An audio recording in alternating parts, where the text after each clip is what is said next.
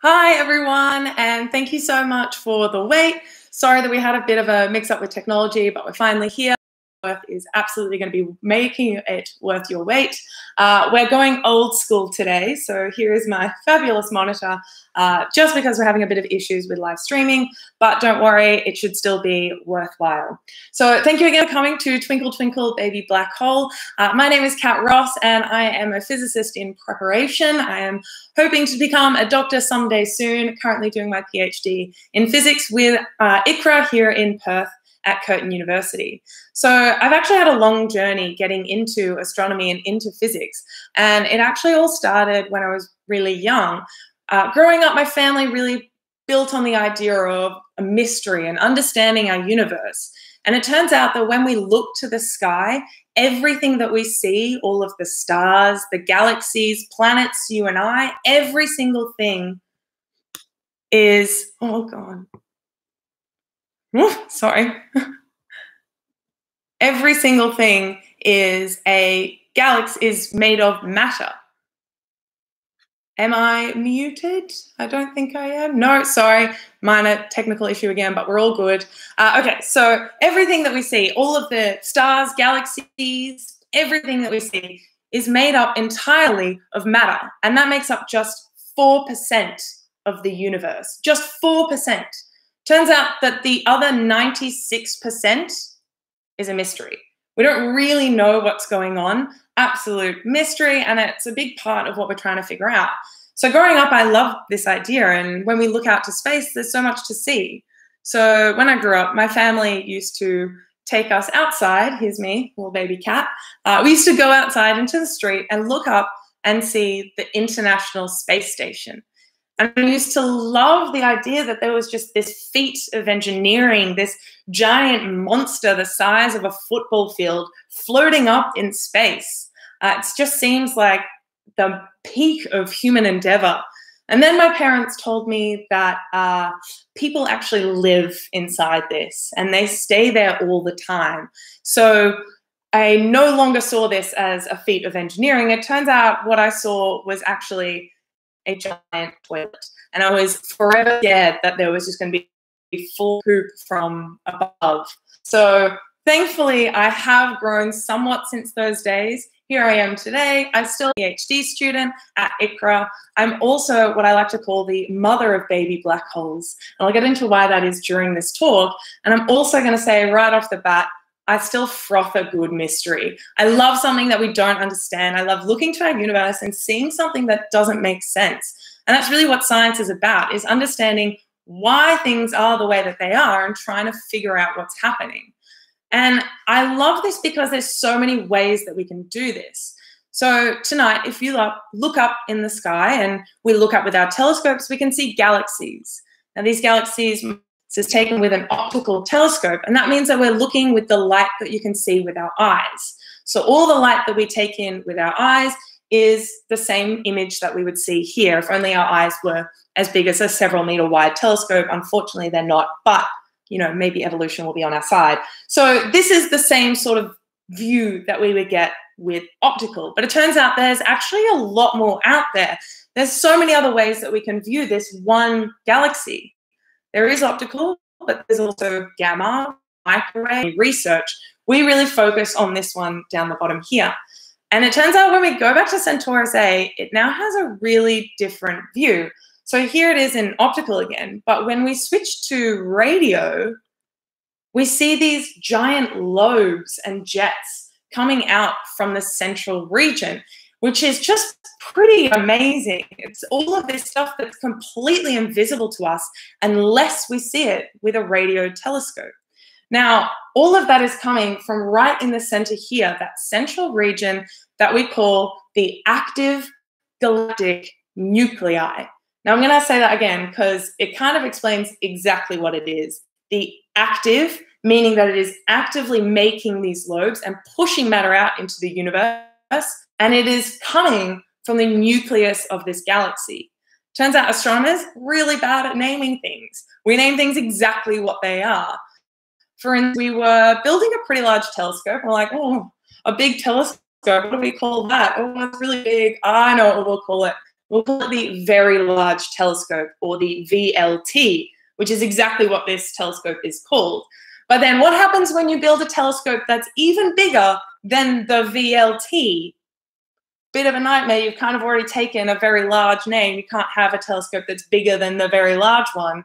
But we overcame that one. We're scientists after all. So we built what's called the ELT, Extremely Large Telescope. But again, we're scientists. We like to make things bigger and better every time. So there's a plan for an even larger telescope.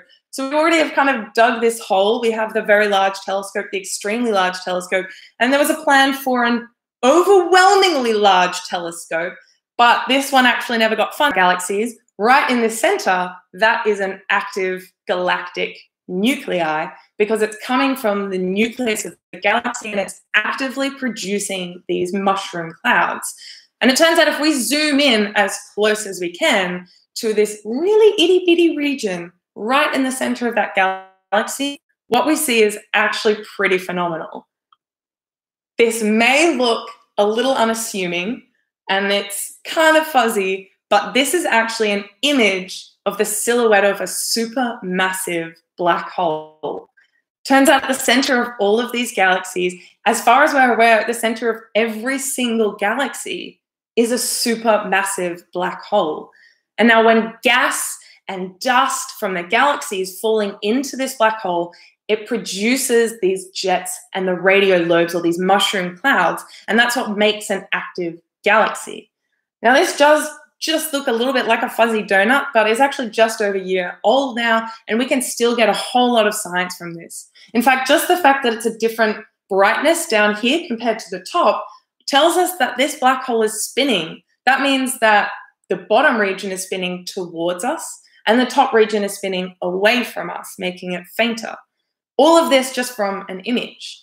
Minor problem though, in order to get this, we had to basically use a telescope the size of the Earth, the entire Earth, to create this one little fuzzy donut.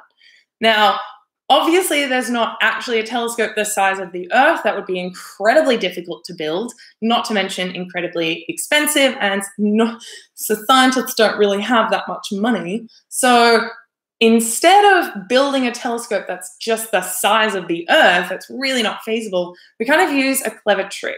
What we can do is take two smaller telescopes, add 60 meters, they can act the same as a telescope that is 60 meters across. So we don't actually have to build a giant telescope that's 60 meters across. We can just separate little ones. And that means that we can build lots of little ones that is far cheaper than building one ginormous one. And at some point, we really can't build telescopes any bigger because the Earth is really not going to let us do that. So at the moment, we have this option of a giant telescope where you can ship off the very expensive, very hard work, or you can get lots of itty-bitty little telescopes and they can do it for you. Separate them by 600 meters and you effectively have a telescope that's 600 meters across. So that's pretty easy in the sense that we don't have to build a giant telescope, but it does mean we have to build a lot of these little parts to kind of cover as much space as possible. Now, each of these little images is actually what's called an MWA dipole, which is kind of like a little spider-looking antenna. And we group all of these antennae together, these little spiders, and we place them out in the desert. And that's what makes what's called the Murchison Wide Field Array. Will this load is the question. There we go. Technical difficulties. So way out in the middle of the desert in WA, it's about 9 hours away from Perth. And by definition, we chose this. This is creating radio waves. And it turns out your mobile phone is thousands of times brighter than the brightest radio galaxy, kilometers, which means that we essentially have a telescope the size of a 5-kilometer dish, which is pretty phenomenal. That's a pretty big telescope. The bigger the telescope is, the more resolution we get, the more detail we can see. So I'm a big fan of the telescope. The better we get the image. Go through all these tours at this astronomy web to be used later on for the biggest, best telescope in history. So I say that this one is 5 kilometers across. That's great, but it also only has about 4,000 of these individual little spiders, which may seem like a lot, but imagine if you added more until you get to the stage where you basically just have an incredible version of the telescope that, once operational, will create more data than the entire internet in one day. That's what we're currently working on. It's a telescope called, this big shout out to astronomy, we're doing it Grand Astronomy in Australia. So we now have a telescope working. What does that mean? Well, if you were to go out into the night sky tonight and look up, you see pretty much this beautiful image of our Milky Way. That is assuming if you're far away from city lights. Otherwise, you might just see a lot of stars scattering the sky. Now, if you look at every single point, all of those stars, each one of them, bar a handful of planets, every single star is a star within our galaxy. Every single point, every little bit of light that you see is a star with our own Milky Way galaxy. Now, that's pretty cool, and we can even see the Milky Way galaxy, because right there across the band galaxy, through all the gas and the dust, and you can see regions in the sky in this Milky Way sky. Well, it's not actually entirely true. Those regions where there isn't much is not the absence of stars. It's actually dust and clouds of dust that look like sort of nothing going on, but it's the light that's being blocked by these clouds of dust. So every single dot that we see is a star, and we're blocking a lot of the light from the Milky Way. Now, when we look with radio, that's not what we. So now the Milky Way is this long, bright strip that we see here, and it's kind of hard to see in the stream. Apologies, but every single dot in this is actually a galaxy. There's around 300,000 galaxies in this image alone. Now, Natasha Hurley-Walker did a TED Talk explaining this image and how we get radio color, because this is actually based on radio colors. I could stare at this image all day. So if we zoom in, then a little bright bit in the center, when you look with radio color, which the MWA allows us to do, we can see a little bit more detail as well. We see that across from here to here, from one end of Centaurus A to the other, this ginormous structure is about 2 million light years across. That means to get from one end to the other, it takes light 2 million years. Light is the fastest thing in the universe, and it still takes 2 million years to travel across this galaxy. So it's huge. To put it into a bit of perspective, in our own solar system, when you look at the moon, it's actually 1 light second away. So that means we're looking at it as it was 1 second ago. Our sun, the nearest star, is 8 light minutes. This galaxy is 2 million light years. Huge. And in radio color, it's also pretty identifiable. We can see in radio red, it's pretty bright. In radio green, not so bright, but then in radio blue, it's quite dim. It gets quite dimmer the bluer you get. Now, I've said I'm the mother of baby black holes. That's because I'm concerned with the ones that aren't quite 2 million light years across.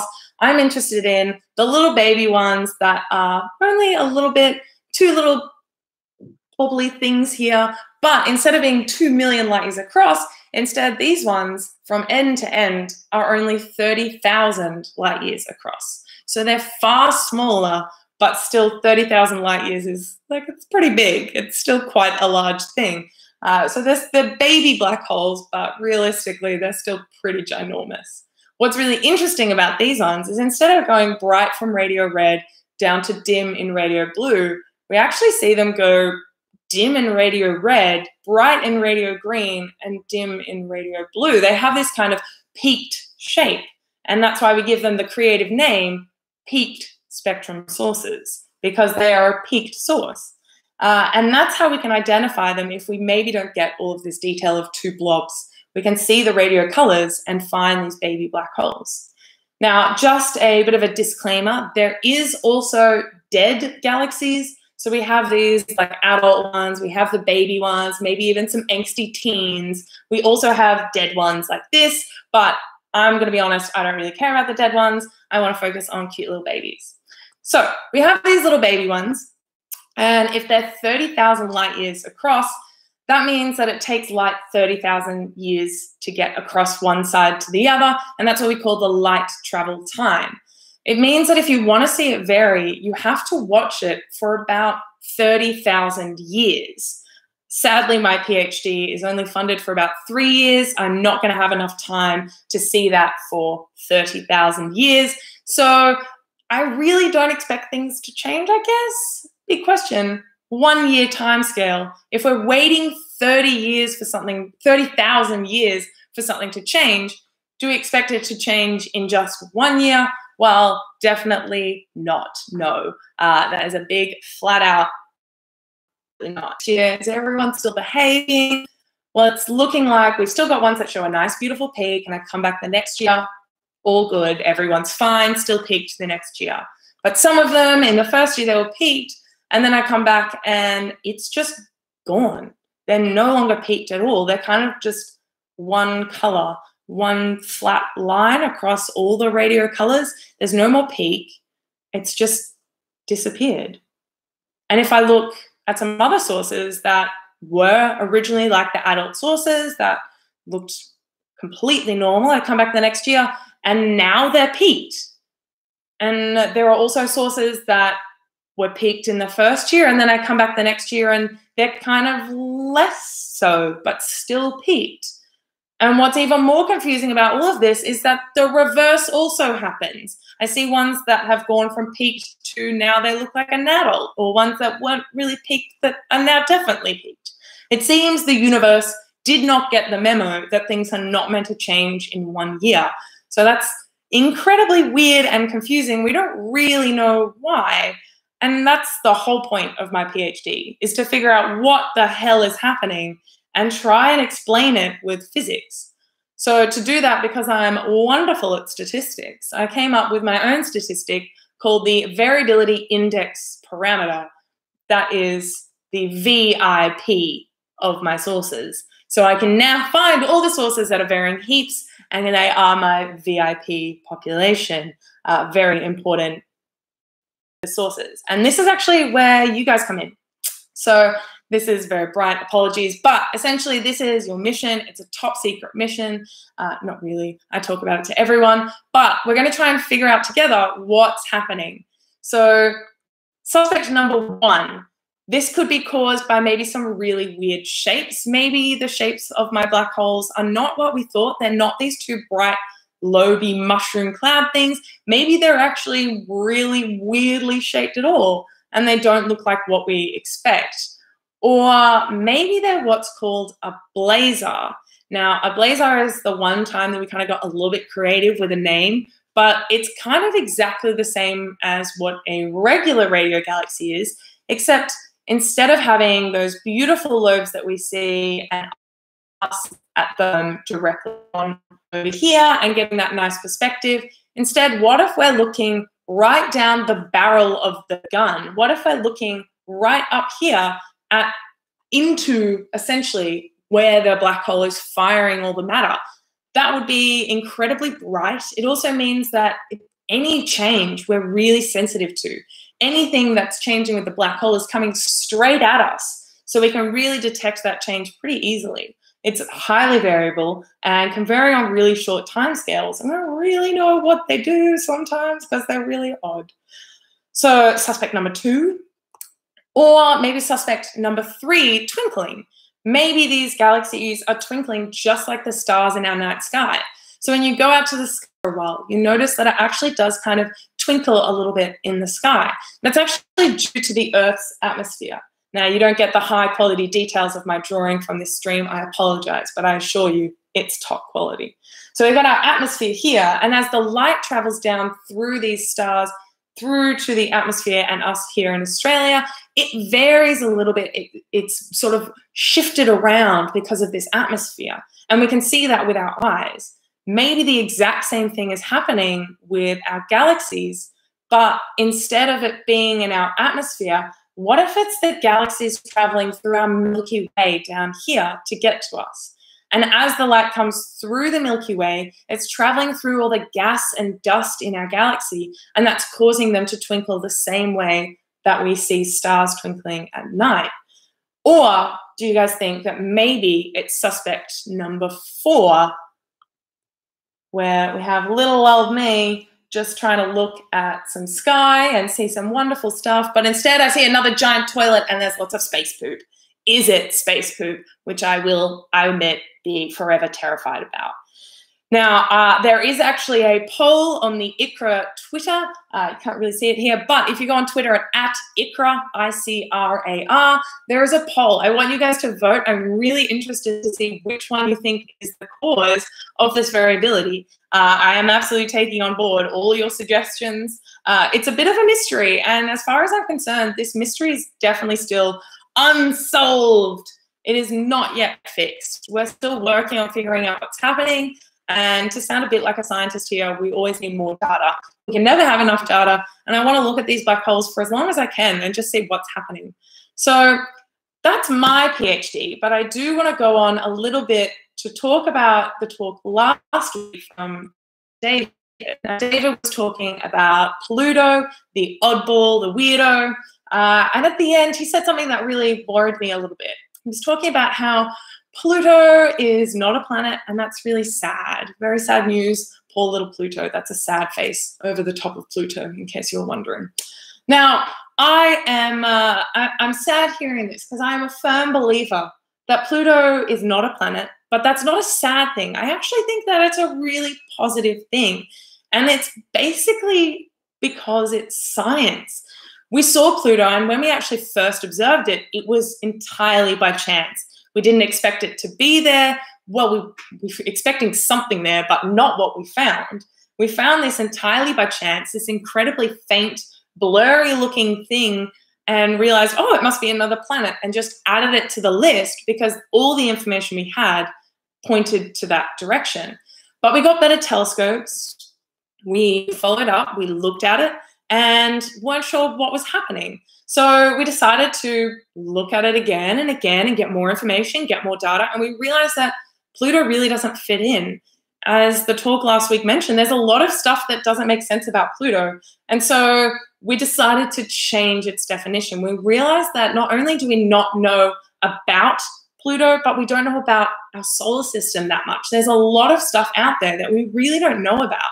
So when we decided to make the change to Pluto being a dwarf planet, it was because we were making the note that there's a lot we don't know and we should be looking to find more. So it's really just us admitting that there's more out there. And I think that's a really fabulous thing. So thank you again for tuning into the talk. Really glad that there is some questions I see. Please keep coming with the questions either on the YouTube channel or add them on Twitter, wherever it is that you can. I'd love to answer your questions. So the first one I see here is, what is the emission mechanism of the jets, synchrotron or free-free? This is actually a big debate against astronomers here. We're not really sure. So I've seen that sort of beautiful peak where sources go from dim to bright to dim. Well, it turns out that it means something is kind of absorbing the other side. We expect it to follow up like this, but instead we see it drop down. So something is causing that to drop down and observe, and we're really not sure. The two major theories is that it's either synchrotron self-absorption, which occurs when a source is really, really small. So when these black holes are really small and they're emitting that synchrotron radiation, which is causing this big, beautiful lobes, that's the radiation we're seeing with radio. Turns out when we have a really small galaxy, it can kind of absorb its own radiation a bit and cause that turnover and cause it to peak. So that's one theory. Another one that we have is that maybe there's this big cloud of gas and dust that's actually stopping these sources from growing. If that's the case, then these definitely aren't baby black holes. Maybe they're actually angsty teens, and they're trying to kind of break free from this cloud. But the cloud is blocking a lot of that radiation and absorbing it. Just like with the Milky Way, those clouds are blocking the optical light from going through. I hope that answers your question. My real kind of answer is I'm not sure, but no one is, so that's still an answer. Okay, we've got one from Rami Mandau. So we should adopt this Star Trek model. Planets with classes, e.g. Class B, a terrestrial, Class C is a gas giant, etc. It's scalable to exoplanets and any new things we can find on this rando. I love that idea. I love that we can change things and adapt things, and as we get more information, maybe we change the classification of Pluto again. I'm not opposed to it. It seems like there is a big following for it, but let's see. I like the question, Rami. I like your thinking. So another one is it quasar scintillation by ISM? So the interstellar medium, or ISM, is very similar. Yes, so we have this quasar is essentially what these baby black holes are called. They're really bright, and it's essentially just looking at that radio galaxy edge on. And as that light travels through the Milky Way, the interstellar medium, which is that gas and dust in our Milky Way, is causing them to twinkle the same way that our atmosphere causes the twinkling of the stars. So likely by the interstellar medium, we do also see variations that are very similar, but caused by the winds from our sun. Now that happens on much shorter timescales. I'm talking under a second. So I certainly wouldn't expect to be measuring that over a year. But we do see similar kinds of variability in other situations. So it's not unreasonable to say that maybe that's what's causing this variability we see here. Another question is what happens to those questions? So as the electrons are emitted from this black hole, we have this swirling kind of crazy black hole, and all around it is this disk of matter that's falling into it. We call it the accretion disk. And as that matter falls into the black hole, it gets super energetic, and we see those sort of lobes shooting out at opposite directions from the black hole itself. Those are the jets and the lobes that happen. And it's emitting those electrons, and it actually emits them in a range of different energies. So there can be really high energy electrons and really low energy electrons. Now, as that is sort of those electrons travel away from the black hole, it's no longer getting sort of the energy from that black hole. So you start to see them fade, except that the black hole then keeps pushing more out. So it's only if you really follow that one individual electron that you start to see it lose its energy. But when that central black hole turns off, if it no longer is pushing more electrons out into the jets and the lobes, then we do start to see them fade. And it actually fades in the bluer colors and takes its time to fade right down through to the red colors. And that's actually the remnant phase, or that dead galaxy that I showed you. And there's a lot of research going on at the moment. In fact, my fellow PhD student is doing research to find these dead galaxies, because they can fade fairly quickly on astronomy timescales. They say, don't invite an astronomer to dinner, we'll be there plus or minus 5,000 years. It's pretty similar with the dying phase of a galaxy. It can take millions of years. So it can take a long time, but it does mean that there's a lot of galaxies that are just too faint for us to see anymore, because the galaxy center, that active galactic nuclei, has faded until we can't see it anymore. Okay, so another question from Ronnie. How old are these cosmic baby black holes? That's a good question. And again, a little bit up for debate, because it depends what's actually causing debate, because it depends what's actually causing them. If there are, in fact, the baby black holes, then we found them to be less than 5 giga years. So that is 5 with 9 zeros behind it, if I've remembered correctly. 5 with 9 zeros years old. So it's still quite old.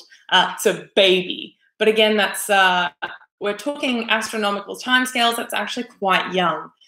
On the other hand, there could be those frustrated sources, those angsty teens, in which case maybe they're actually older and they just have been confined to this space and they're not able to grow. They could be a bit older then, and maybe actually even with more time, they'll get enough energy to push free from that cloud and extend to a normal size of a galaxy, in which case they might be older. I don't know. It's a bit of a question, but who knows? Maybe Ronnie will do that after their current PhD work. Okay, question 6, another one. We've got Rami again. How do you shield all the electronics, so computers, technology, etc., and RFI generated from them at the MRO from interfering with the MWA signal? A giant Faraday cage. Well, a giant Faraday cage, my thoughts would say that would also block the radiation from the galaxies, which is definitely not what we want.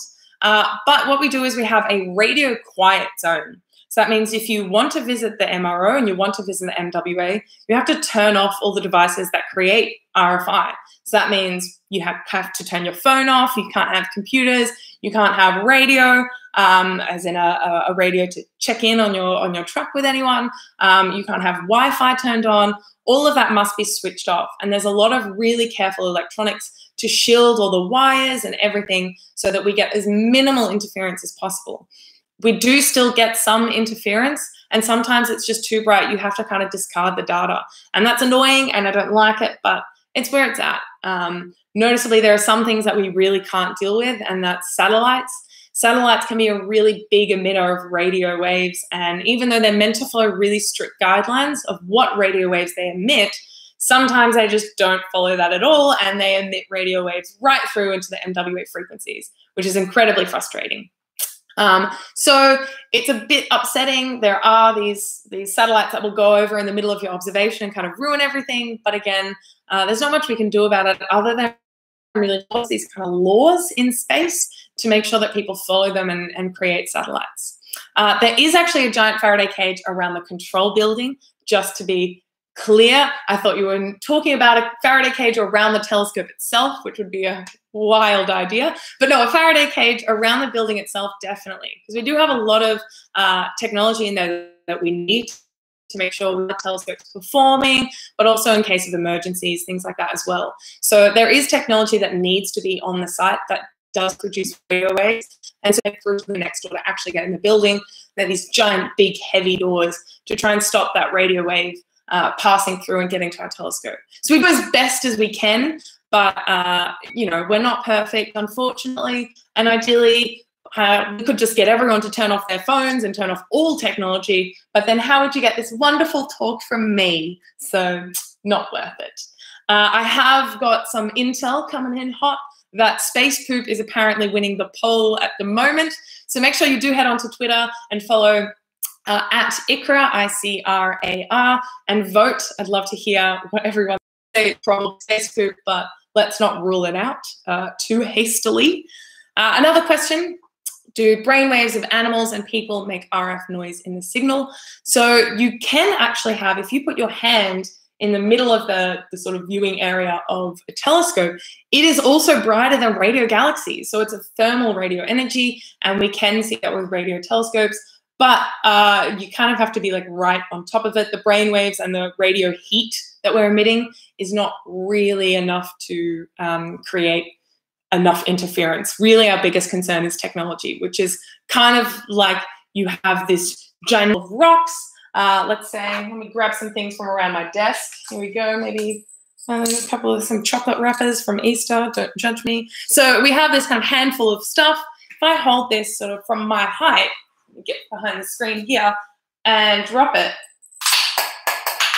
that sound that we heard, that gravity that pulled it down, all of that energy, that is more than all of the energy of radio galaxies ever collected. So if we combine all the energy from radio sources, all the radio waves we've collected from the universe into one number of just what is the total energy, it is less than the amount of energy it took for the Earth to pull down that handful of stuff and make the noise. So things are incredibly quiet. And that's why we really want to preserve these radio zones as much as possible. And there's a lot of regulations around the MRO that say whether or not you can have certain devices that emit radio waves. Because it may seem like Perth is really far away, and it may seem like all the towns around it are also really far away, but they're not far away for radio waves. We can see them. So I think if anyone has any last questions, don't fret. I will be on Twitter. I will be answering your questions there and very much following along the poll, to see if, so again, make sure that you follow ICRAR, ICRAR on Twitter, also myself astro_CatRoss, KATROSS, on Twitter and Instagram. I'd love to hear your thoughts about the talk. Again, apologies for a technological issue, but we're scientists. We do the best that we can with what we have, just like our little radio telescopes. I hope you guys really enjoyed it. Make sure you tune in for the rest of ICRA's talks that we have going. They should be really fun. I know that I had a great time doing this. I hope you guys did. And have a wonderful time. Cool. Thanks, guys. Let me just figure out how to get out of here is the real thing. Thanks, guys. See you all later.